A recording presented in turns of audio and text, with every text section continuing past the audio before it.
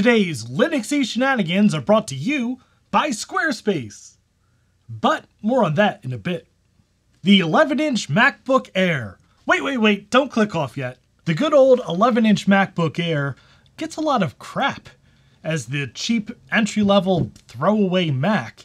But I think that's undeserved, and this is actually one of my favorite computers. It's small, sleek, and sturdy, and although Apple abandoned it years ago, it'll make a heck of a cool Linux machine. So today, let's see if we can breathe new life into this lovely little machine by replacing the internal battery, upgrading the SSD, and installing the latest version of Ubuntu Linux.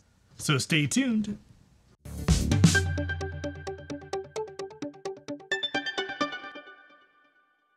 And if you enjoy going to great lengths to eke out more usable life out of your favorite old computers, I hope you'll consider subscribing to the channel. For a long time, the 11-inch MacBook Air was the entry-level Apple laptop. Released in 2010 to complement the existing 13-inch Air, the base specs were pretty paltry even for the time. $999 got you a 64-gig SSD and 2 gigs of non-upgradable RAM paired with a 1.4 GHz Intel Core Duo. But if you spend an extra $100 or so, things got a little more interesting. 4 gigs of RAM, 128 gig SSD, and when you pair that with a battery that lasts for 5 or more hours and a honestly beautiful display, wake up. All in this incredibly small form factor, you actually have quite the perfect road warrior. My 11-inch MacBook Air here is the mid-2012 base model with 4 gigs of RAM and a dual-core i5. And I bought it because, well, it was dirt cheap. And I wanted a travel laptop that was small, had good battery, and wouldn't care too much if it got beat up or lost. I think I paid $100 for this thing like last year. But, well, turns out I absolutely adore this thing. In fact, I just flew down to VCF Southwest with this thing. Not only did it last all flight watching old Doctor Who episodes, but it kept my libretto running during the show. And, well, that really inspired me to show this Air some love now that I'm back home. With the new battery, because this one only seems to last about 3 hours, and a brand new 256 gigabyte OWC SSD, because 64 gigs ain't cutting it. And while we're at it, I'm going to satisfy my curiosity by running some benchmarks between Catalina here and Ubuntu to see if we take any performance hits or make any gains by switching to a modern Linux. Right after this word about today's sponsor, Squarespace. Create a fast, beautiful, and rich web experience for your business or brand using Squarespace's powerful all-in-one platform.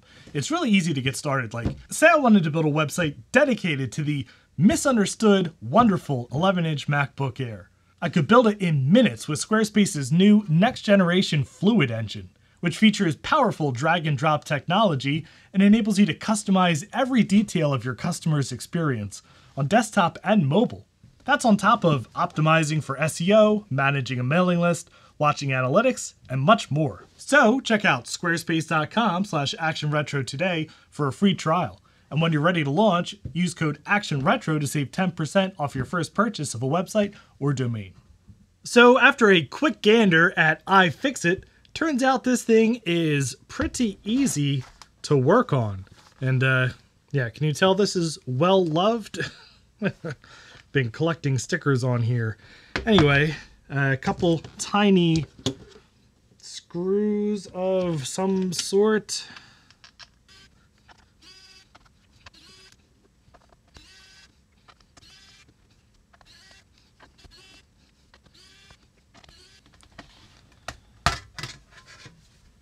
And there we go, the tiny wonder that is the 11-inch MacBook Air. We've got our SSD here, our big old battery here, and I was surprised to learn it is not, in fact, glued in place.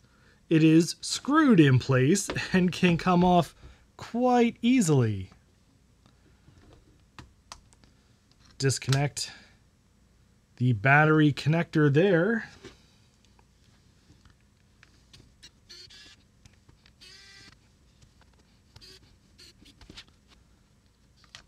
And look at that.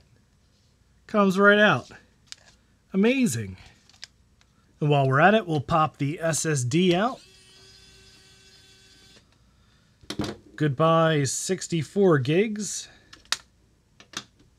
In with 250.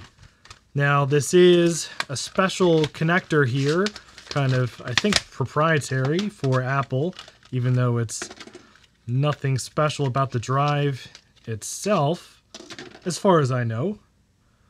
Apple just wanted to be Apple and do Apple things. And now our brand new no-name Amazon battery, which hopefully is okay. But it does claim to be 35 watt hours, which is the same as the original.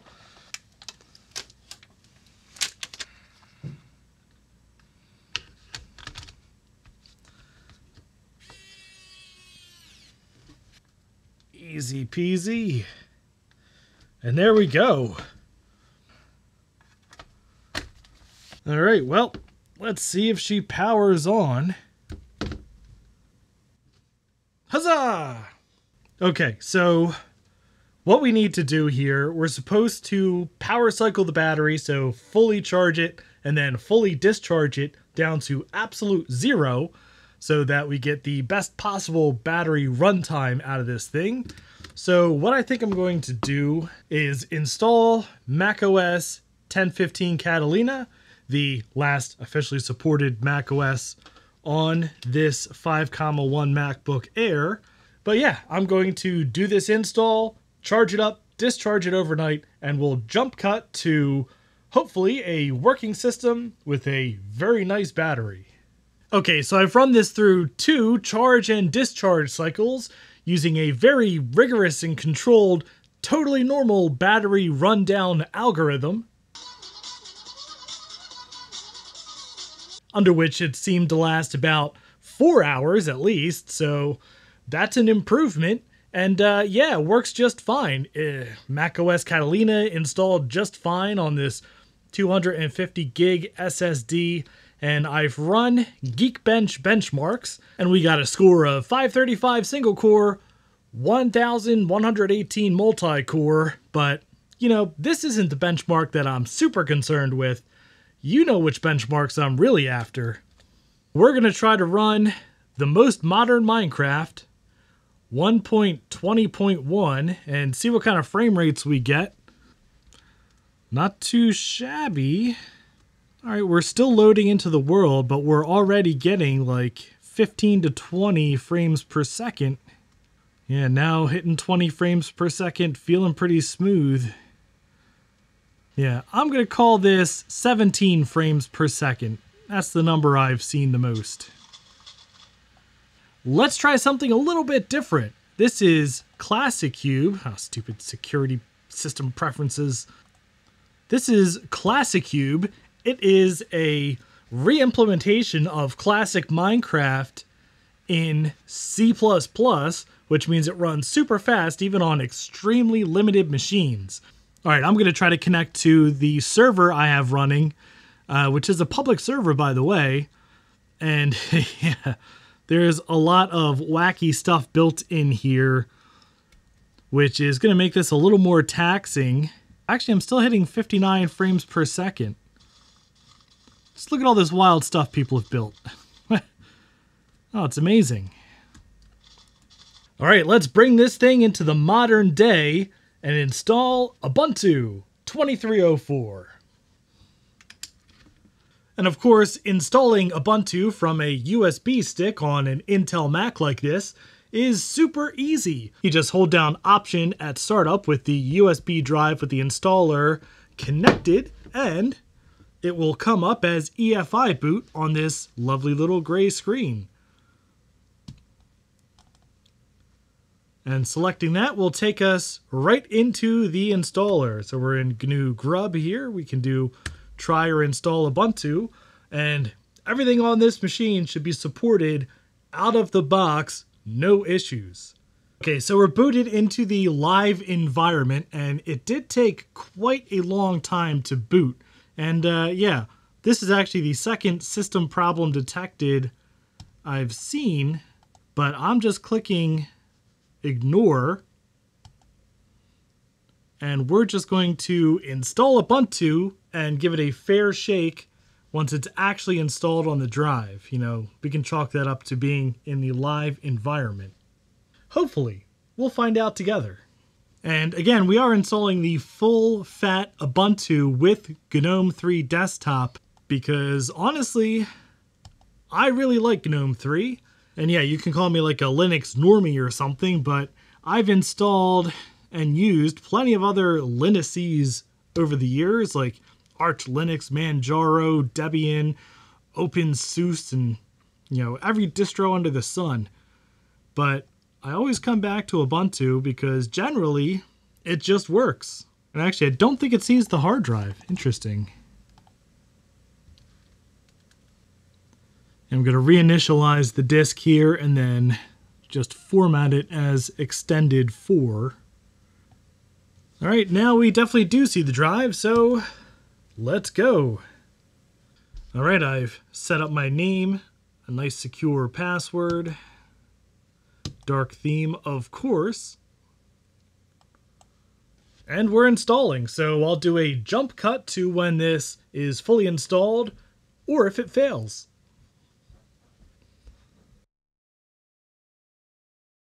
Okay, well apparently these cheapo Micro Center branded USB sticks from Amazon are garbage. Because I reflashed the image onto one of these PNY bad boys, and it installed just fine. None of those issues. So yeah, here we go. Ubuntu 2304 installed and ready to use. Okay, so I actually decided to live with this computer for about a day after the Ubuntu install, just to see if there were any more issues like we saw with the live USB image on that Micro Center USB drive, and there were none. I did tons of stuff on this computer today, web browsing, a little bit of light development work. I updated my bitbang.social Mastodon instance. I watched a bunch of YouTube and didn't have a single problem with this thing, and it seems to work great. And specifically, all of the functions work. So keyboard brightness works as expected. Screen brightness works as expected. Sound works. Trackpad works wonderfully and feels great. This thing is awesome. And even better, it feels smooth as all get out. I mean, my favorite way to use GNOME 3 is hit the command key and type in something to open it. And that works great. It's so smooth. Even the animations, I'm really surprised at how smooth they are. In any event, I took some Geekbench benchmarks, and boy was I surprised. This thing under Linux scores significantly higher in both benchmarks, single core and obviously multi-core. Check it out. We scored 535 single core on macOS Catalina and 598 under Ubuntu 2304. You know, a modern, up-to-date operating system. That's awesome. I'm shocked. Honestly, I thought it was going to score lower because of more overhead. Nope. These numerical benchmarks, they're good, but you know what we're going to test next. All right, here we are in a similar biome to before, and it feels pretty smooth. Let's see what our frames per second are. Oh, 27 standing still. Look at that, we're well above 20. Yeah, walking around, we were hitting 24 frames per second, down to the teens now as some of the world loads in. Wow, 33 standing still, 22, 25 walking around. This is significantly more frames per second. Let me give it some more sane settings for the level of computer we have here. Alright, graphics fast, render distance down a little bit, smooth lighting off, clouds fast. We don't want it to look terrible. Now let's see what we've got. Oh yeah, it already feels much smoother. Hey bunnies! Hello. Pet the bunny. Oh, he doesn't like the pets. Alright, let's see here. What's our frame rate? Holy cow, 52 frames per second standing still. Oh my god, we're in the high 30s. It is 40 frames per second, 36, not dipping below. Okay, when I started to do stuff, it dipped into the 20s, but still, this is a way better than expected frame rate for the level of computer we have here, honestly. But yeah, let's see how fast Classic Cube runs. Okay, loaded back into the server, and surprisingly, we are getting the exact same frames per second, 59, which is a little exact to be a coincidence. So I don't know if this is trying to lock FPS at 60, perhaps. I don't see anything. Look at all this cool stuff that people built. Here, let me turn the fog off. And let's fly up here. Y2K. Look at this. The Wolfenstein 3D logo. That looks frickin' incredible. Holy cow. Whoever did that, thank you. As you know, my favorite game. There's even stuff underground.